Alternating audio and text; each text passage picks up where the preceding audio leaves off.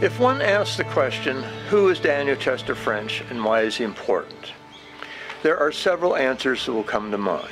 Of course, one of them is the major sculptures that he created, whether early in his career, the Minuteman, or later, the Lincoln Memorial. But there's another element that is so important to French, and to his contemporaries, and to Henry Bacon, who he worked with, and that was that they wanted to make America to be part of a great world civilization.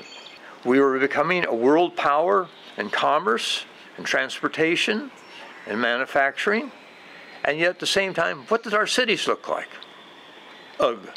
What they wanted to do was make a city beautiful, but also to create works that personified that the connection that the United States would have with the great civilizations of the past.